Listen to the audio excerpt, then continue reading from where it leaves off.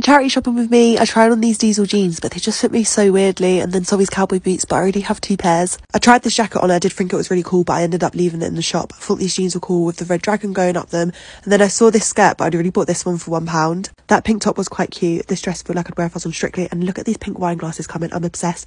And the 60s, 70s dressing table, oh my god, I need my own place. Little England top, fair jacket, oh, don't know what happened there, another fair jacket. England top because the World Cup is on, another little fair gilet, and yeah,